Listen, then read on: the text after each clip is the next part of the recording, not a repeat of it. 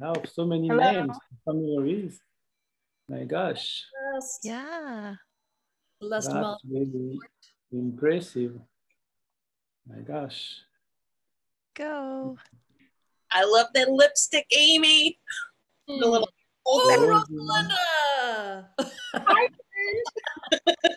You miss me? I do. Wow. I do. A lot. Hello, everyone. I'm letting everybody in, but I'm looking at you back and forth and your cool glasses. Hi, France. Hello, everyone. Hello. Hi, Roy. Hi. Hi. There's Madeline. Yeah. Good morning. Good morning. Good morning. Good afternoon. All right. I got the recording on. Oh, I think I do.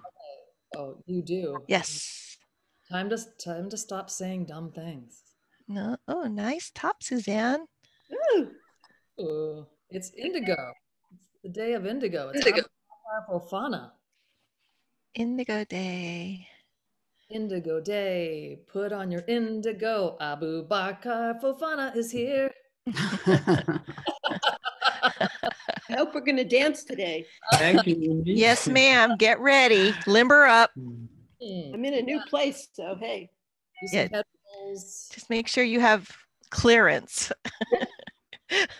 Oh, there goes Suzanne. There you go. Good, good, good, Suzanne. Step dancers, you know, and they used to dance. I think it was in the kitchen. Some people are dancing. Suzanne? Suzanne is getting ready. You have to wait and hear the dancing song. Just wait. The first time. There I am. Hey, everyone. Hello, everyone. All right, Amy. Yes. Okay. All right. Well, everybody has to mute themselves now. Yeah, go ahead and mute yourselves. I'll let people in. Okay. Let's this is where I get nervous, Aboubakar. Okay, hold on. Yeah. There I go.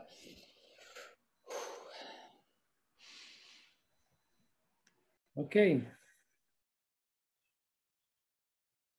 Well, it's the end of the week. Now where you been? Well, now it's Feedback Friday, so come on in. Come sit down and stare at your screen. We got a presenter that you never seen. We're Feedback Friday, we're on the loose. We'll be the train, you be the caboose. It's Feedback Friday with Kathy and Amy. Mashed potatoes and the gravy. It's Feedback Friday all day long. Feedback, feedback, Feedback Friday. And good morning, everyone. How are you? Happy Friday. This is Feedback Friday from Botanical Colors, and we are on episode 49. Or, as we're saying it now, episode 1 of season 2. Do you remember the cliffhanger from last week? Sean Moore? I don't remember it. So anyway, we didn't have one, but if we were a real TV show, we would have had one. There would have been some huge mystery that we were going to reveal over the course of this season. But we have something even better. We have Aboubakar Fofana with us today. And before I get into talking about what our program is, I just wanted to say thank you very, very much for all of your support. Everyone. Yes, thank you. It has been a year. We're coming out of it. It's still going to take some time, but we really can start seeing that, you know, the sun is going to rise here. For those of you who don't know, I'm Kathy Hattori, president of Botanical Colors, and along with Amy Dufault, our director of sustainability and communications, we are so pleased to bring you our 49th episode of Feedback Friday. I think I've said thank you many times, but I just have to say thank you so much. Today, I have an appointment to get the first dose of my vaccine. I'm just beyond happy. Yeah, it's I'm terrified and joyous at the same time. So I'll be doing that after Feedback Friday and looking forward to finishing that and being able to kind of be back in the world. Amy, let's see. So let me just talk a little bit about our program in Aboubakar, and then we'll go into a little bit of the housekeeping. Of course, many of you who have been part of Feedback Friday and Botanical Colors for the past few months, years, know that Aboubakar has come to Seattle for 3 years to teach right across the street from our studio, and it's just been a blast. And we've done this until COVID. And so now, last year, we did all of our presentations and workshops over Zoom. And then we'll be resuming that this year over Zoom. But hopefully in 2022, we'll be able to go back to in-person workshops. And so we're really looking forward to that. For those of you who aren't familiar with Aboubakar, Aboubakar is joining us from Bamako, Mali. And he divides his time between France and Mali. And since the COVID outbreak, he has been spending quite a bit of time in Mali, and he's been working on his farm and doing his work. And he's going to be speaking with us about the farm, the indigo growing, a new cotton initiative that he's working on, and all sorts of really amazing things, as well as the Zoom workshops that he's going to be conducting this spring and summer. The other thing that I hope you'll talk about, Aboubakar, is the purchase of your farmhouse studio in France. And that will be really interesting to hear about that too. As far as the call, Amy is our moderator, and she'll be monitoring the chat. So once Aboubakar is completed with his presentation, we'll be going to chat questions, and she'll be asking Aboubakar. At the end of the Q&A, we go into something called Picture of the Week. Week. We're going to get that reverb soon, I swear. Promise you. And we'll talk about a picture of a standout artist or dyer who's using natural dyes in their work, and what's so impressive about that. The call's being recorded, and we'll have a video copy ready for you at the end of the week, along with any additional information resulting from this call. So that's kind of all that we're going to talk about. And Aboubakar, I'd like to turn it over to you, and welcome to Feedback Friday. We're so pleased to have you again. Thank you, Kathy. Thank you, everyone, for being here. I'm always impressed, to be facing you, and I'm really glad that I can share this time with you all. And thank you. So today, again, we are going to, or I'm going to talk about some of the things I feel concerned in my practice as a visual artist or textile designer. And because all the medium, all the material I'm using are sourced from the natural world, natural dyes, natural fibers. And of course, in also all the projects I'm leading in Mali is also something in commune with a community I'm working with, both the studio and the farm as well, because everything starts from the farm, if I can say, in coming to talk about indigo, for example, or even the farming of the cotton. And I'm not the one doing that farming, of course, but it's still farming, it's still about agriculture, is really from all this agriculture aspect to the finished products. Of course, I would love to share some of the some picture with you from my work, my process, and that's very important. But I always want to honor all those people you cannot see here, because everything I make is because of all those people are supporting me in my, what can I say, in my daily existence, working in the studio or at the farm to make, to grow all these plants, no matter it's, the reforestation with the local essence of trees, with medicinal plants and dye plants. And yeah, so I really want to thank them all and to be part of my life and yeah, my and making happen all that I'm doing. And just a few words for them. And yes, if I can maybe start by talking about the cotton. Cotton in this place or in this country, Mali, West Africa, is one of our, how do you say, a king, or we even call it the white gold. That's how we call cotton here in Mali, white gold, because also we are a very big exporter of cotton. We export a lot of cotton. Maybe not this year, but Mali used to be first cotton producer in all African continent. And when I come to that, I always feel, how can I say, not frustrated, but sad, because in this country, as a first producer of cotton, we maybe transform like 1% of this cotton, the conventional cotton. And I feel really sad about that, because all those industry we need, like for weaving and spinning, no matter it's industrial or traditional, in a traditional way, our rulers doesn't have the vision, what I call the vision of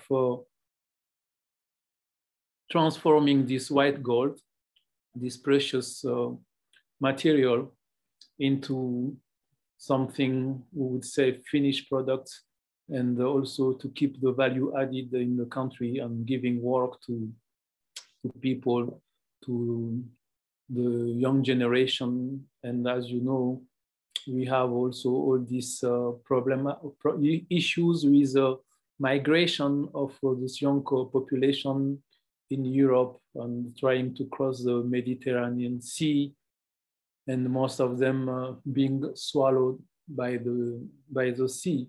It's happened, I don't know how many, over 5,000 or even more deaths per year. People, the young generation, crying to cross the Mediterranean to go to Europe. So at my level, I'm transforming very little, because it's a drop. Even it's a drop, but it's very important. And I have to say, I feel really proud about this drop I'm transforming from my side, to make exist some products in terms of fashion accessories, homewares, or even installation, the body of my artwork as a visual artist. And yeah, this is something I really want to be able to continue in the future for this place, for this country, and of course, I'm working with villages and Dogon country with a group of women who are working on transforming and spinning this cotton. So maybe I should start sharing some visual, some pictures, and then we can continue the conversation. Let me see if I say like this, share screen. Is that working? Can you see? Yes, looks good. Yes. Okay. That's not the one I wanted. I'm coming back. Sorry.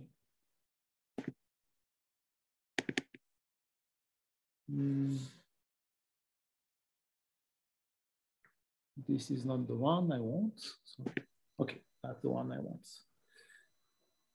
Okay.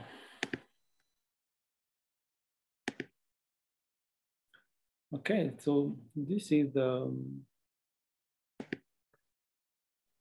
cotton plant. I think everybody know about this beautiful material.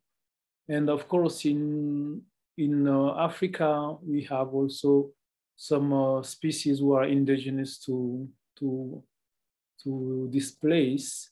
And from what I remember, when I was young, I remember what we used to call the cotton tree.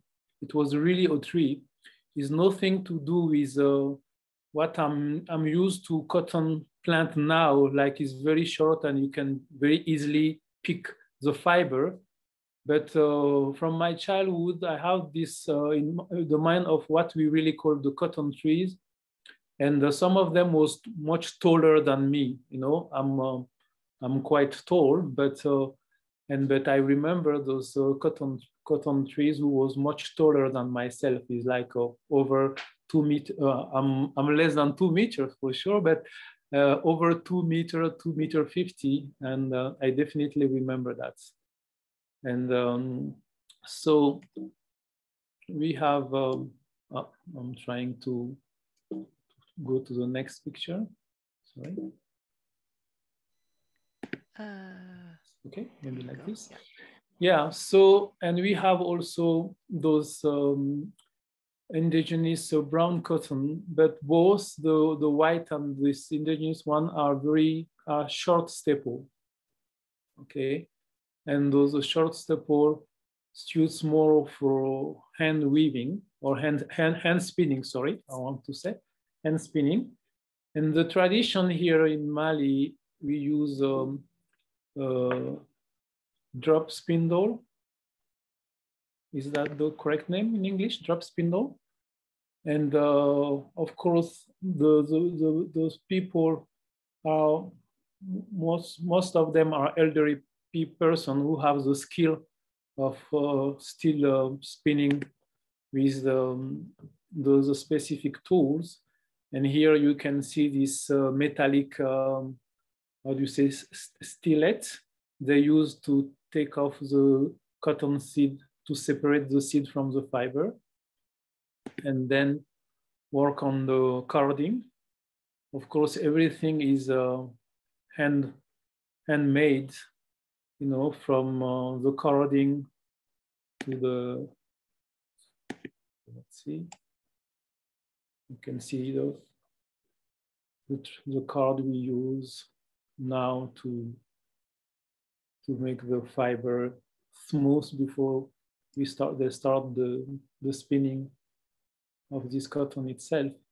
And I was saying that this is a short fiber,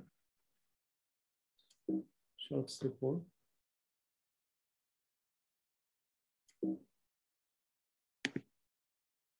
And here you can see this drop spindle, and you can imagine how time consuming and labor intensive for everybody who's from the textile world or textile field to think that a woman cannot even spin 1 kilo of fiber per month.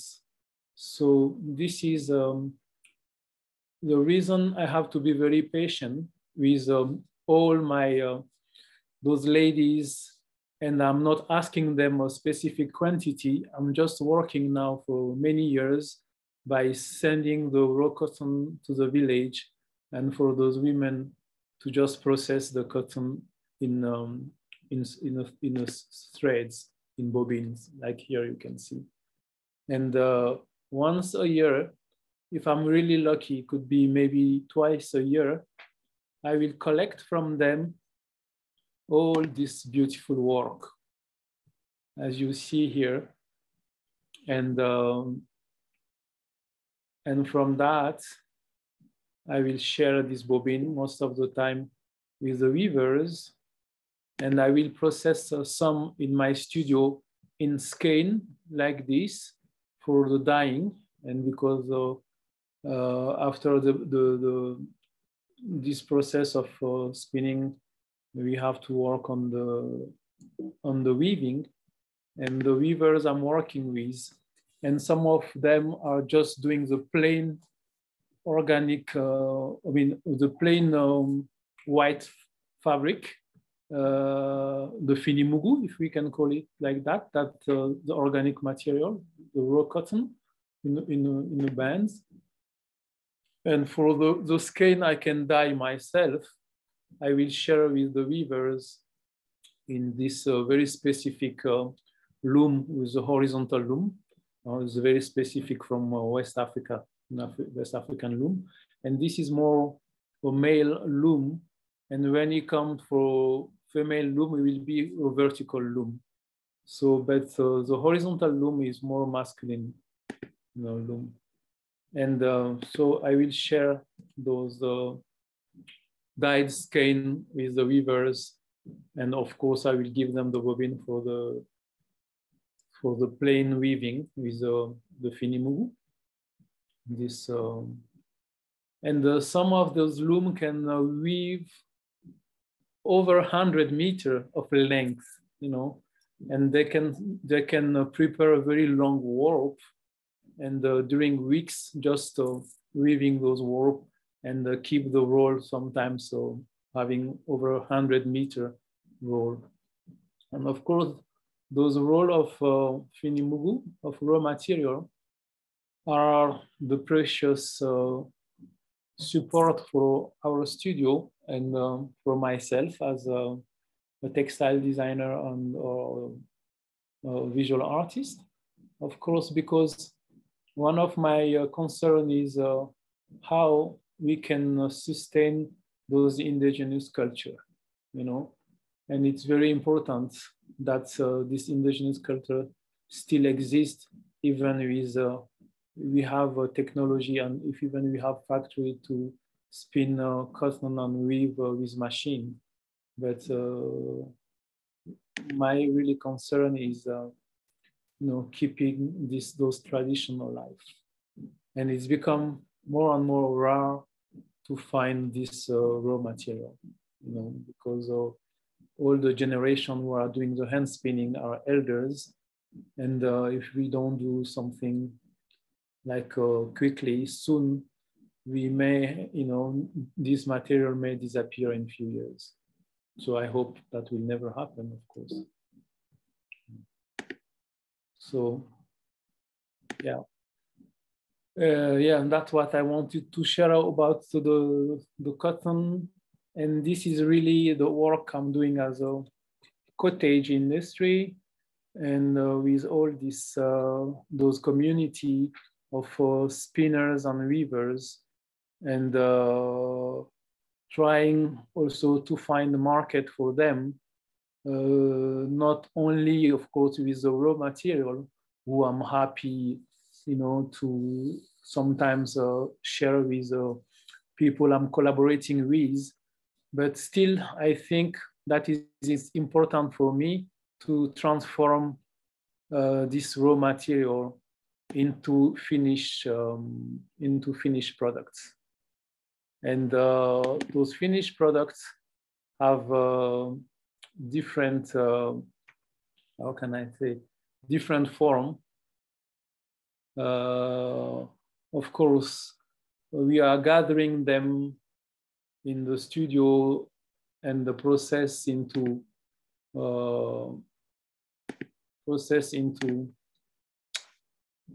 fashion accessories. Can you see the screen? Yeah. Yes. Into fashion accessories. Yeah, we can see the screen. Okay, thank you. Fashion accessories and homewares and also some more my artwork. And of course, it's still again kind of time consuming by gathering those bands and to get larger panels from gathering those bands. And no matter if it's fashion accessories or homeware, you can gather as much band as you want to do very large panels. And that's very interesting with this material. And traditionally, of course, we had a kind of a science of using those bands, because depending if you are, sewing garments, and if the garment is for a child, an adult, or an elder, you will be allowed of a certain number of bands, and to make your garments, or even if someone passed away, and we have to gather bands. If it's happened suddenly, we can gather bands to prepare the shroud of the dead body. Or many of the elders as well will in advance work on their shrouds, because as we said, that life and death is linked. This duality is very important in that tradition, that we all know that we will one day, it will be the end, and saying that everything will live, will die. And elders most of the time, live in their house with their ready shroud. And the children, the wife, everybody know that this is this person's shroud, and not anytime it happen. So we will be ready to how can I say, to follow, to wrap the body for the other world. And of course, it could be also for some people very elaborate shroud, woven and with a beautiful design. But most of the time, indigo is one of the color on the medium who would be used for that shroud, because in the symbolic of the blue, indigo is a celestial color, and is a color of protection, and the color of also color we use to heal our body and our spirit, but is the color of protection. And that will always, I will say, help the dead body to pass on the path to the other world.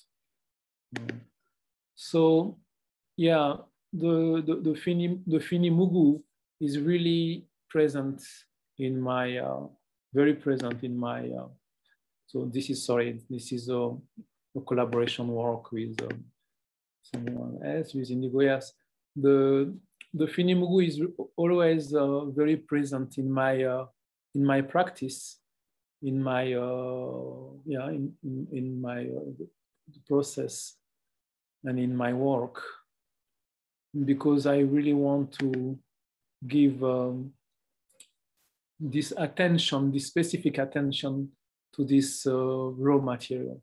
And as I was saying, to be able to keep the value added in the place. And yes, sorry, something else I can continue sharing. Is this okay?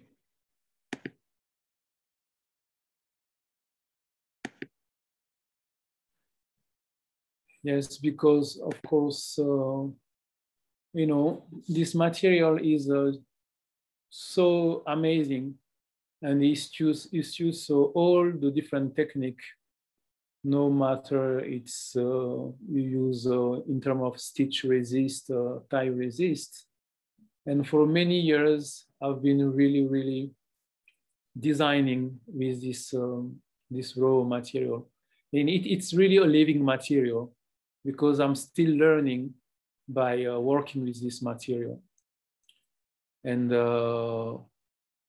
when the fiber is really well prepared, like well scarred, it has a very an incredible character, and is taking the dye really amazingly, really the dye incredibly. And it's really fascinating to me to work with this this material,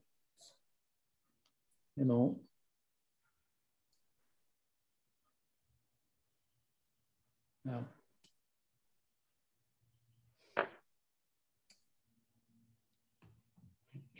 And I like also mixing all this, I see very graphic design together, you know, to create this such very graphic situation or mess, graphic mess, I can say so. And for some of you, last year we did practice some of this technique together as well. This stitch resist technique was very specific to West Africa, to Mali, I would say. And something I've been developing for those last 25 years.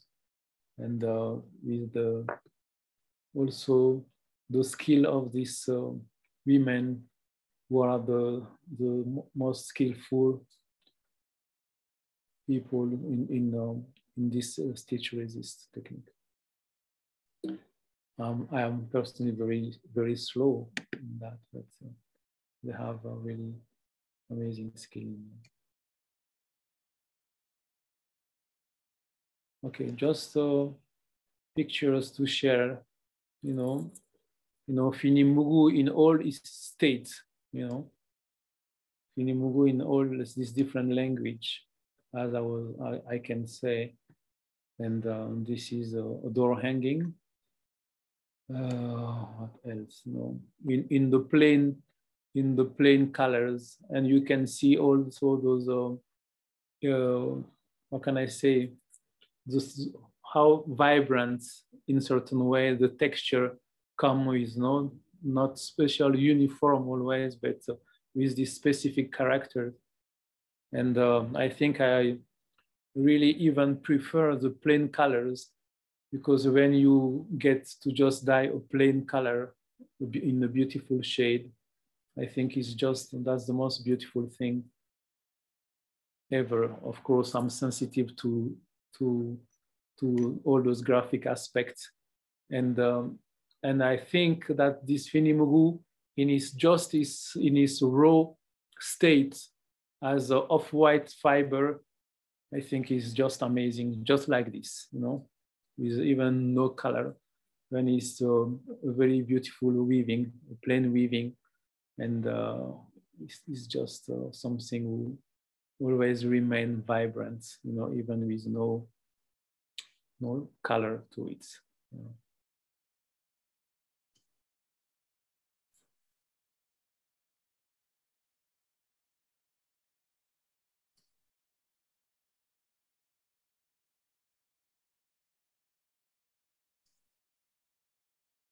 And I think there is some close up here, and you can see those texture in plain colors, how amazing they are. You know, it's like the fiber is living, you know, it's a living fiber, and you can see the inside of, you know, and any piece you make is always, you will have the uniqueness of the piece, you know, it's always one of kind, because, you know, depending who did the spinning and who did the weaving, you will never ever find two rolls of Finimugu exactly the same, you know, and they all have their own DNA, if I can say so, you know, their own specific characters, you know. And this is one of the reasons I'm always fascinated by this raw material. You know.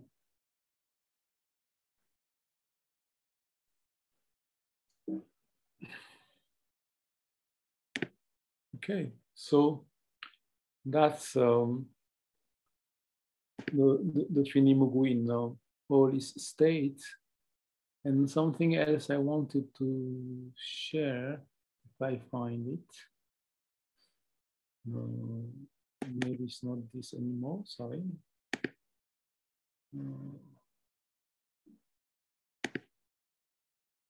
Sorry, I'm trying to find what I'm looking for exactly.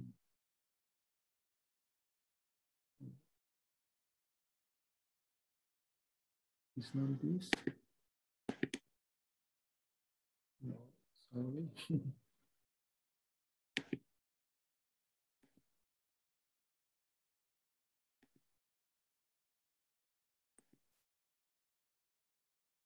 Yeah, sorry for this technical. Those are video.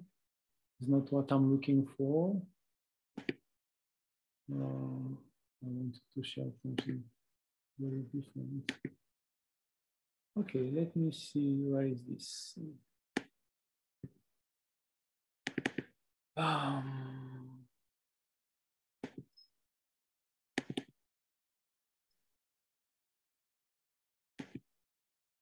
No.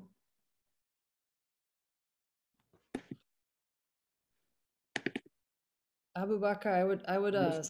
just maybe Yes. stop the share and then try it Yeah. again with the screen Okay. that you. Yeah. Okay. So anyway, I have so many things to show, and I really wanted to share this. I mean, some more of some more work with you, and maybe I can go in sharing some of the video on some of those my work more related to installation and artwork. But I will get there. I just need, sorry, to find this. Sometimes I have problem with the technical aspect.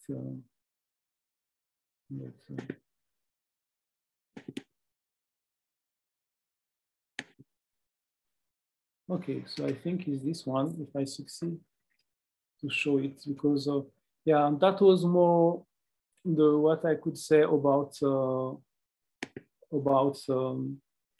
the cotton, and maybe I should say a few things about the indigo itself, and let's come to that to share this screen with you. And yes, okay. So in terms of okay, as you know, of course, this is also one of my concern, indigo. And in Mali here, in the indigo farm, in our farm, I'm growing 2 different species. And this one was indigenous to West Africa,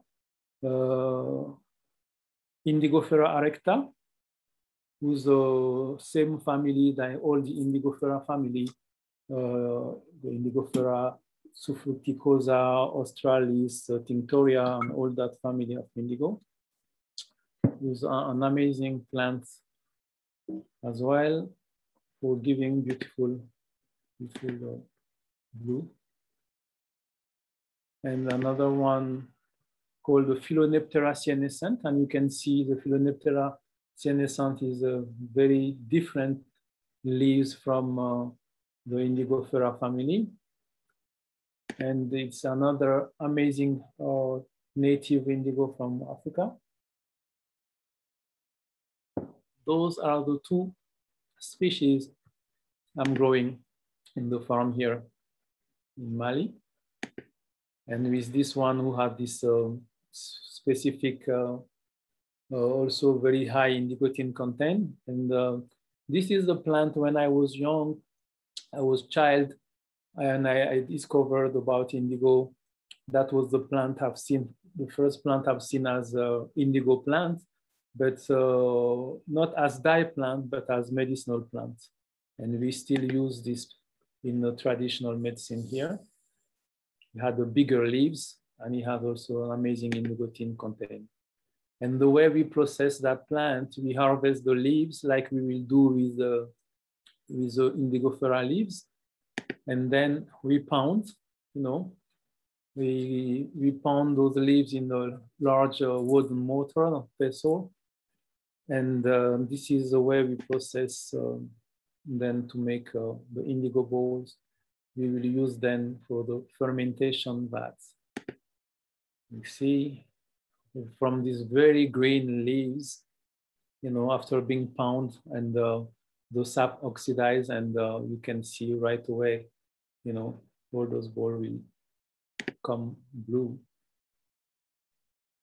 And Then we dry those balls and store them for the future use of making that the dried balls. And that's with those balls we use them for to set our fermentation or indigo vat. And of course, everybody knows that this is the studio in Bamako, that indigo is not only the midnight dark blue, and that's it's the richest, the riches of indigo is just something amazing. And all those shades could be achieved from an indigo vat. Oh, sorry.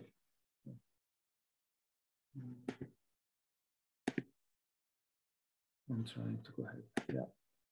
And of course, I always like showing and talking about those 12 different shades from the blue of nothingness to the one we call the Le Massa Douné, like a profound divine sky. And you can see all this variation. All that can be achieved in an indigo vat. And because I'm also always saying that the skill of an indigo dyer is not just, and when we come to fermentation vat is not just succeeding a good, healthy indigo vat to start with,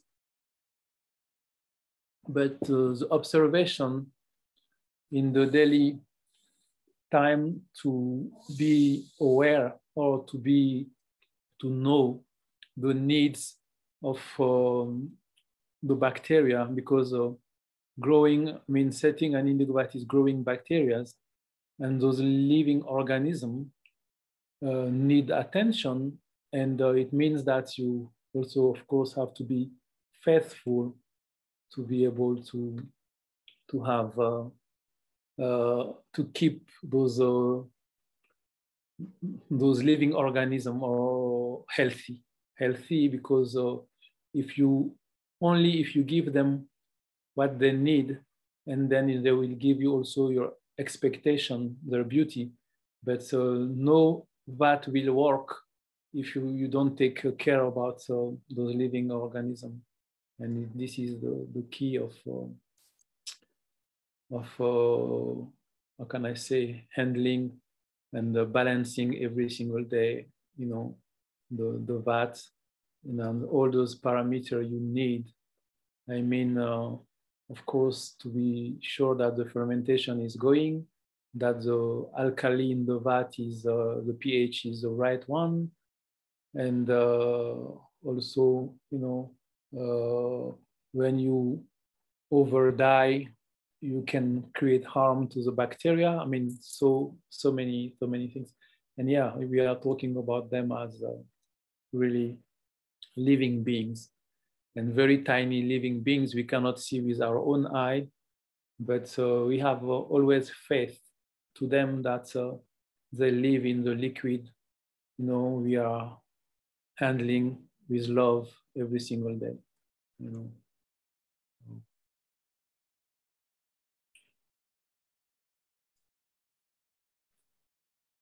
Of course, those are some pictures who never been published. I'm sharing that with you today because they were part of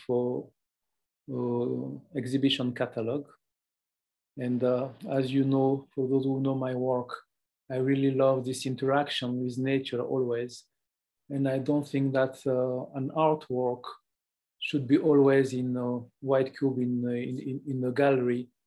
And I think that interaction of the body of artwork being outside in the nature and being seen like that is something really interesting, because I do believe also in the impermanent aspect of,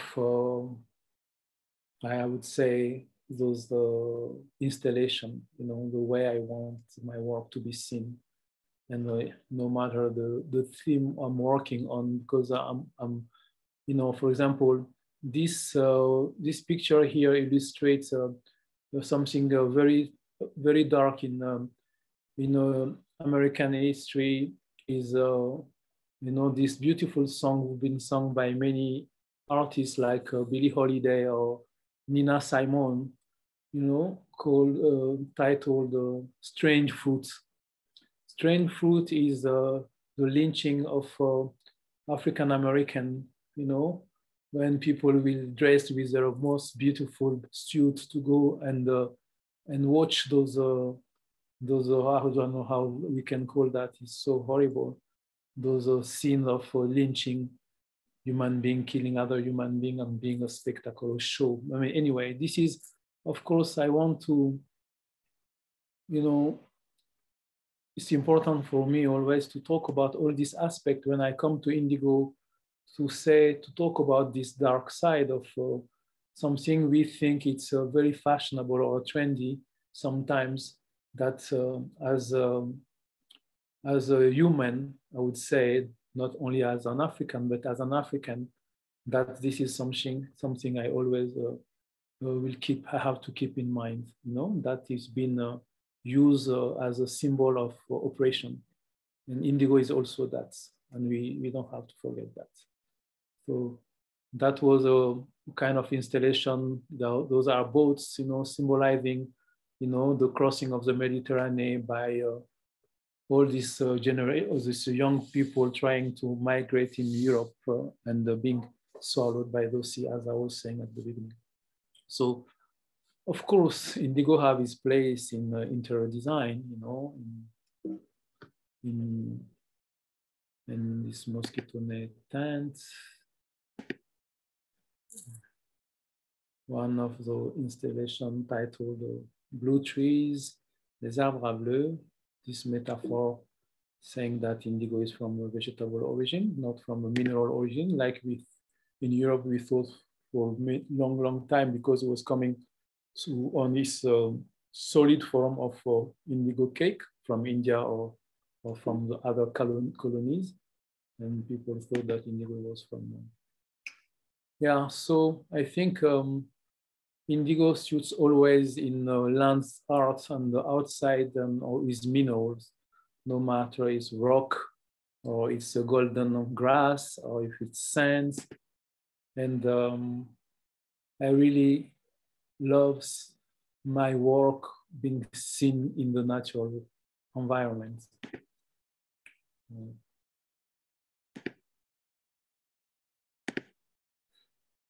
Yeah, another body of work called Uprising, talking about this exploitation of human being by human beings. And I think I have to go a bit quickly because of the time, and you must have also lots of questions for me. Yeah,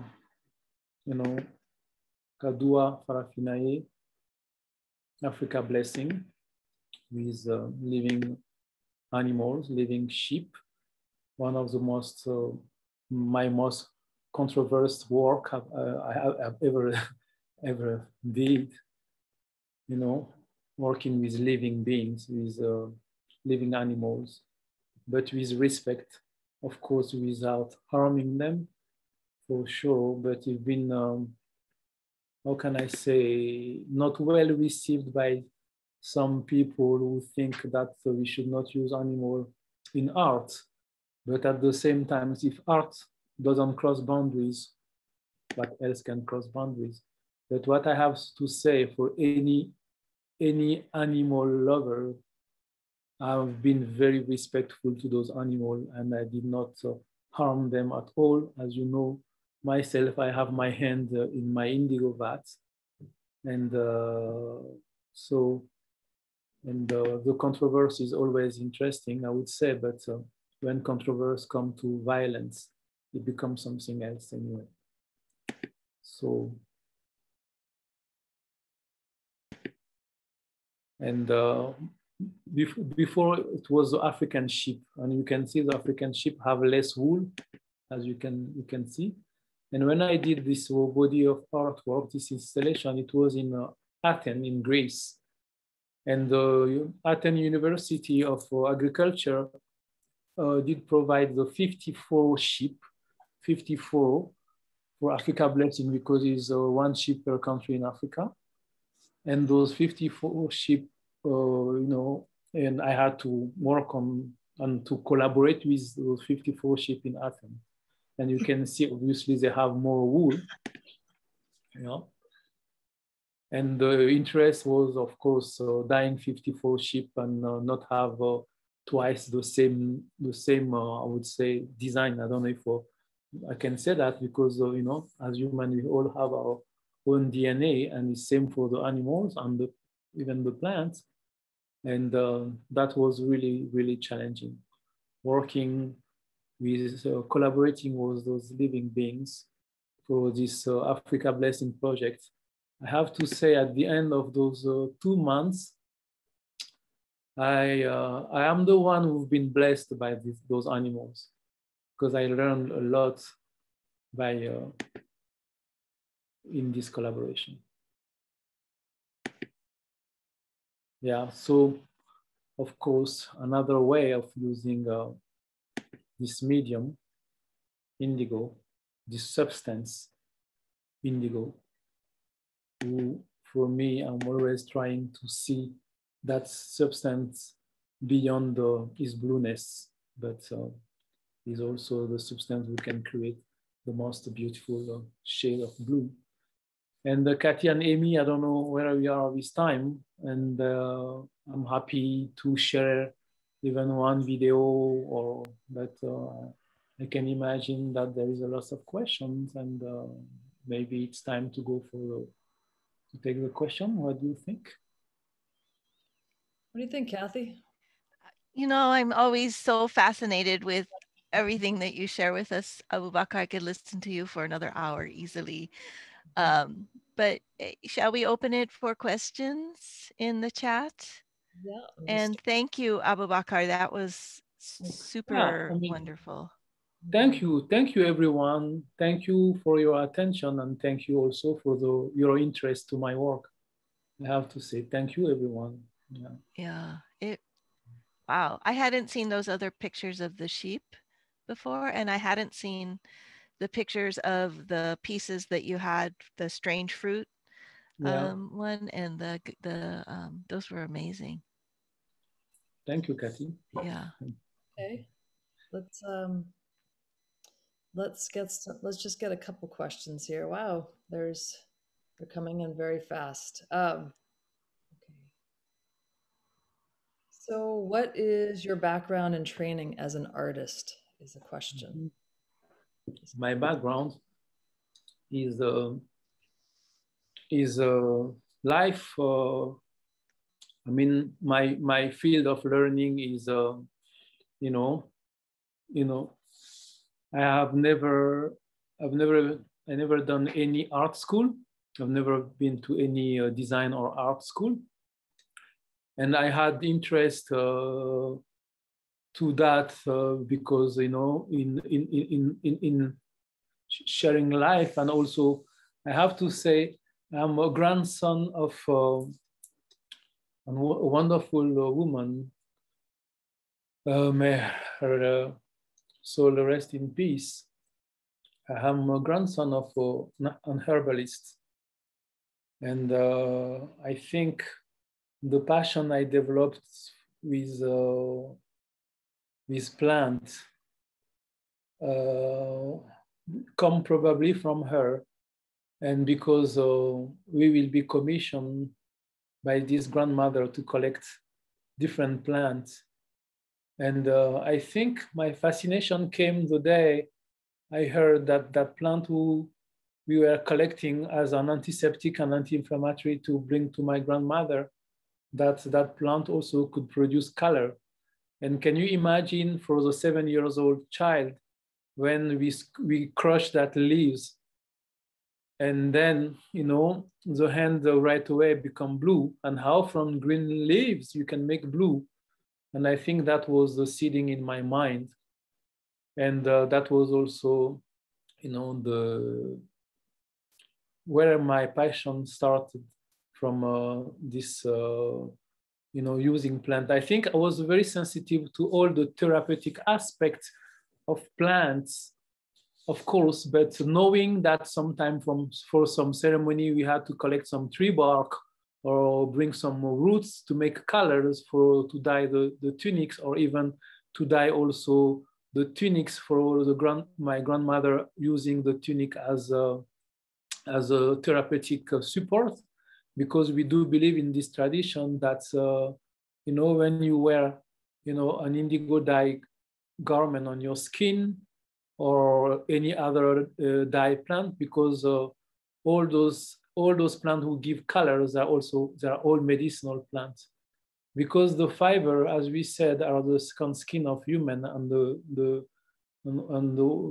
how can I say, we use, to make it short, we use the garment as bandage in our culture, and this is something very, very important.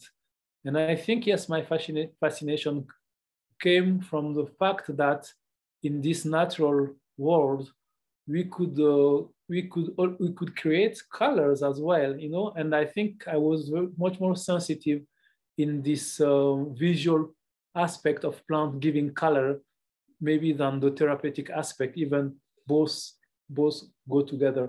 And I think this is my training by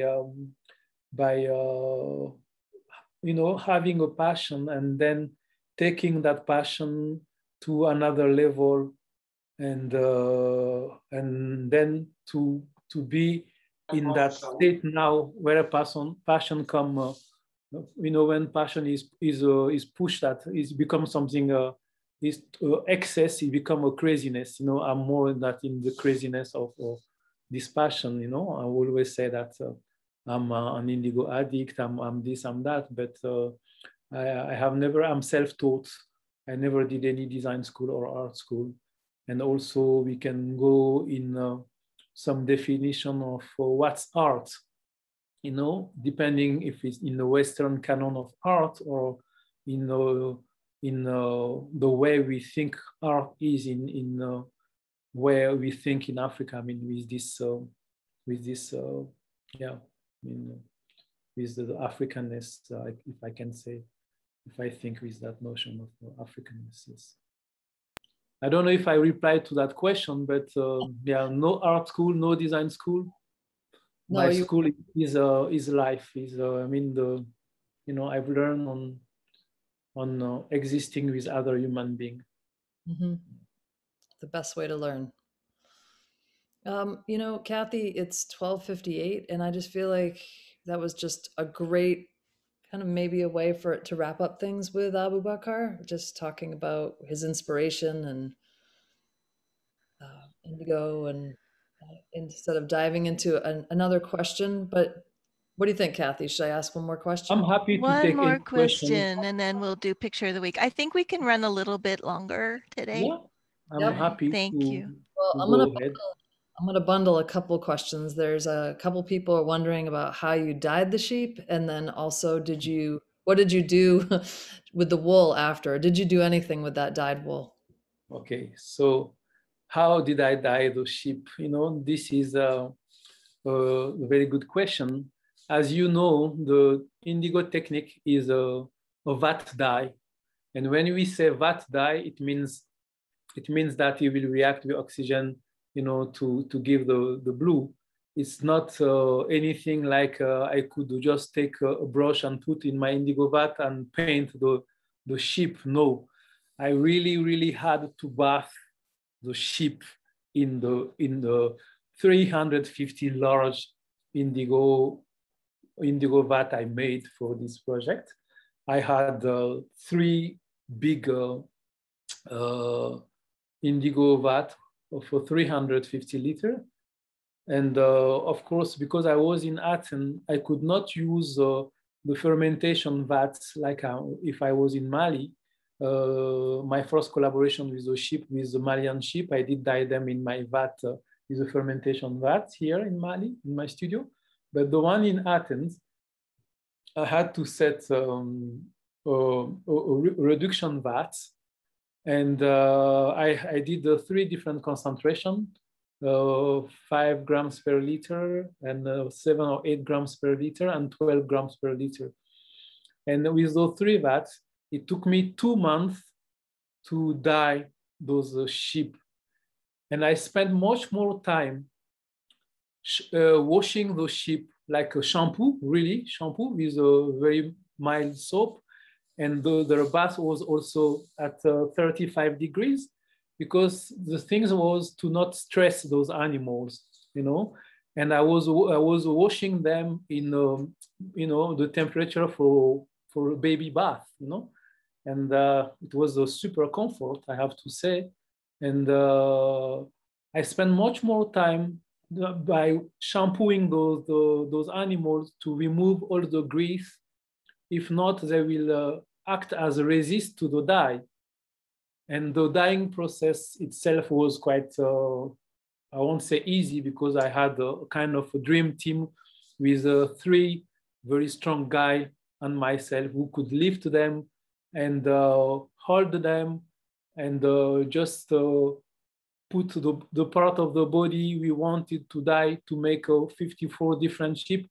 Of course, as you can see, I never put any sheep head in the vat, of course, but you know, and there is no other way than bathing the animal in the indigo bath,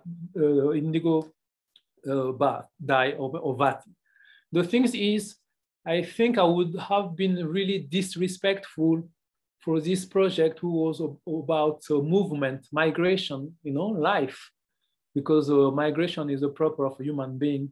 I would have been very disrespectful if I did use the dead sheep skin to do that project. I really wanted living beings to know, to be, and because for me it was of course obvious, because what I was looking for in the concept of my work, everything was there, because I'm doing the parallel between human movement and the flock of sheep, and knowing that the blessing aspect notion is indigo is used as a color of protection. So those beings have to be blessed before their migration. And that's that blessing. Why the blessing? Because the blessing comes to the fact that, you know, I remember as a young child, as a shepherd as well, because that was the responsibility of the kids, that if you take the animal to feed them in the bush, you have to be very careful for them to not eat people's crop. And because at that time we had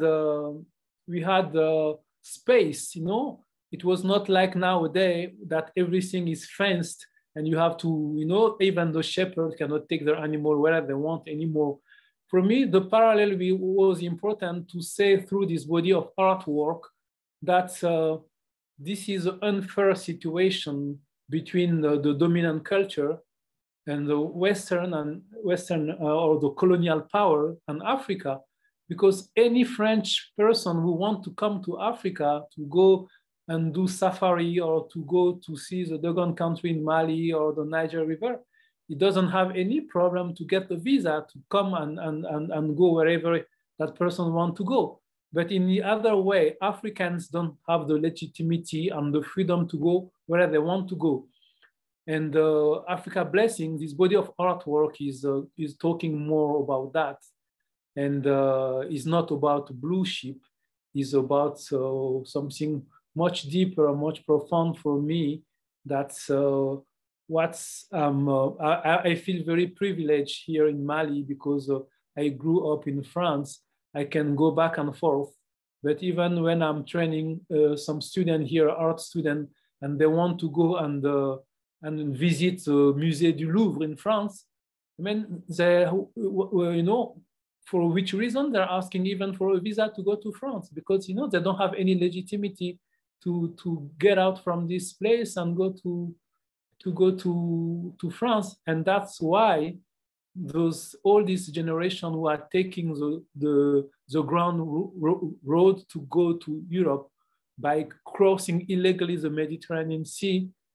And this is a tragedy I'm talking about through this body of artwork, Africa Blessing. I don't know if that was the I replied at the question. There was something else that did that question. How I did dye the sheep, and then what else? Did you use the wool for anything?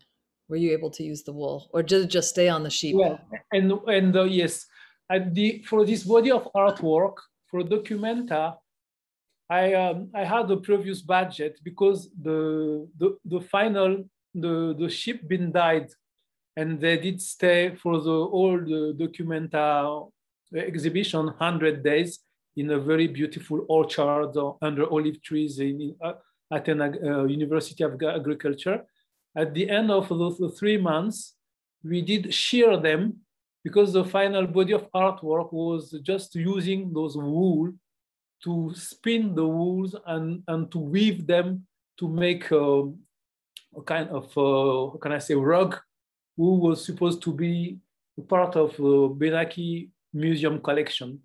But because of Documenta this year had a bankruptcy, the budget allocated to this work been taken back.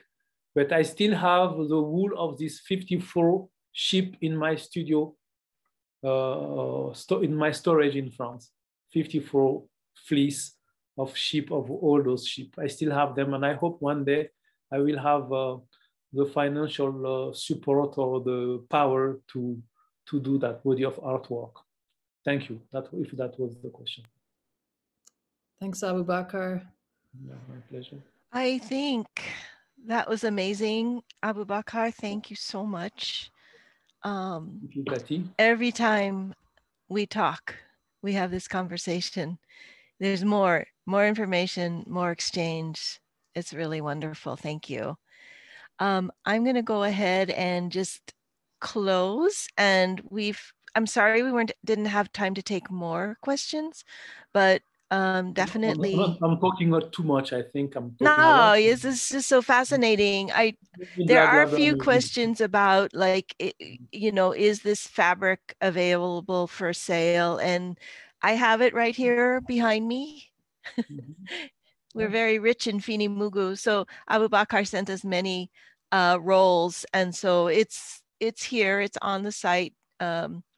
Amy can help point you towards that product. And then also Aboubakar has his workshops open for registration, and we are offering both installment payments as well as scholarships. So don't be shy. We can figure out a way so that you can learn from Aboubakar and really just begin to start to understand, like, what's going on with indigo and indigenous fabrics from West Africa.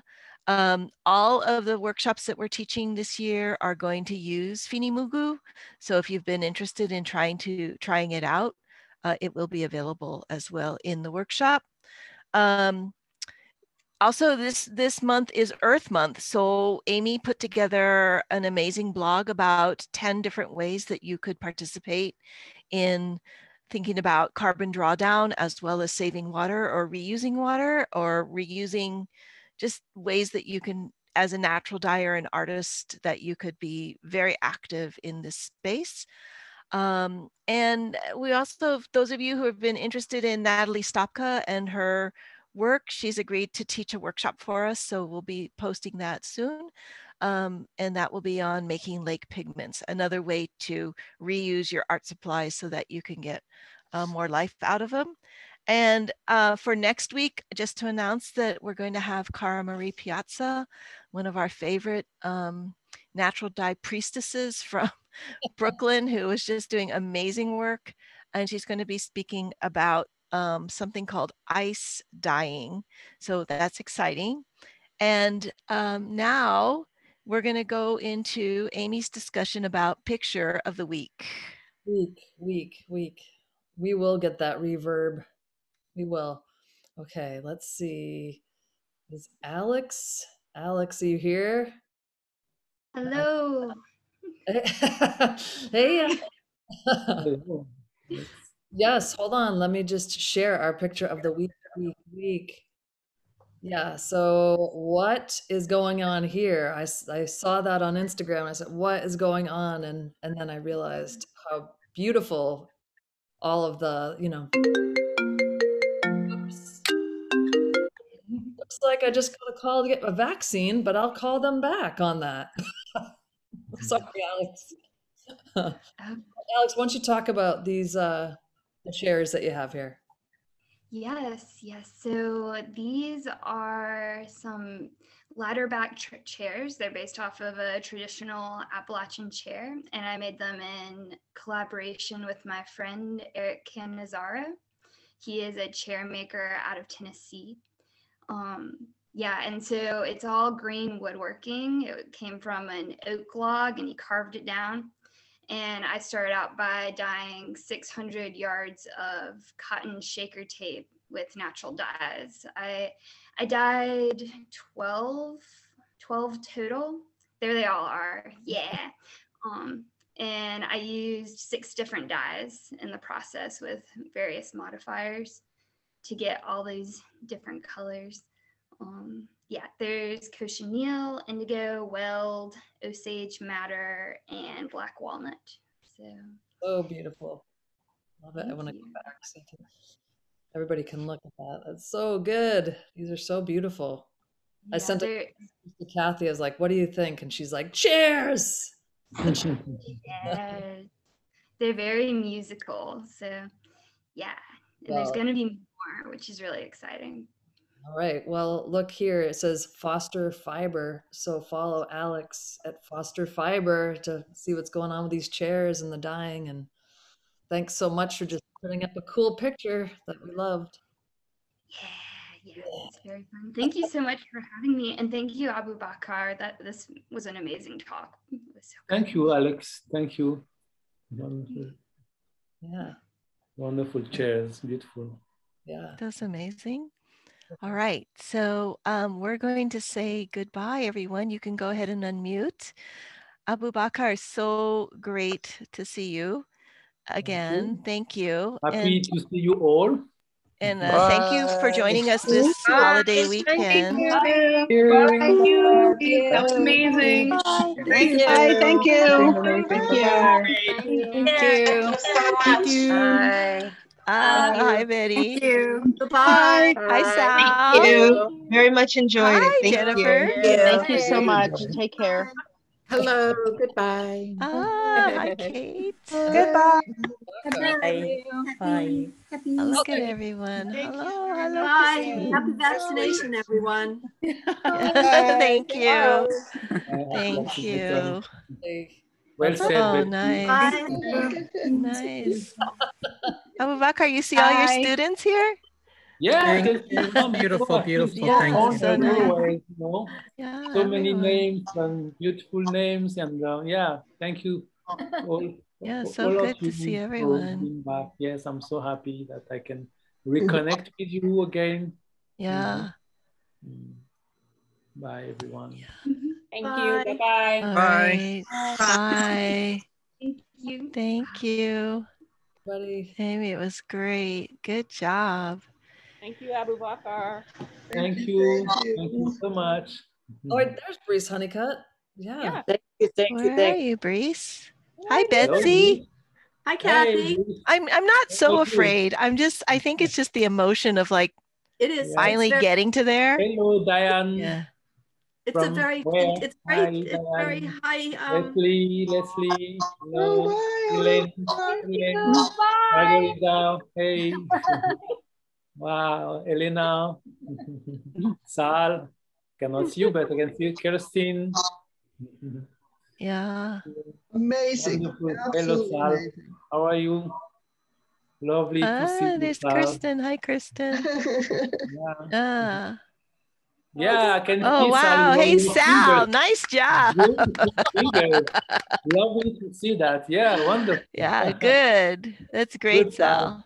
That's great. Remember when we were at Haystack and we all had just blue hands? And blue hands, yeah. Nobody at Haystack thought we had a disease or something.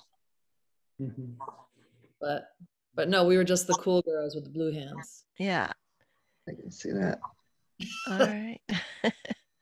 All right, Amy, I am going to make you the host. Okay, you want to stop the recording? Oh, yeah. Oh, wait. Hold on a second. Let me do that. Stopping the recording. All right. Stop.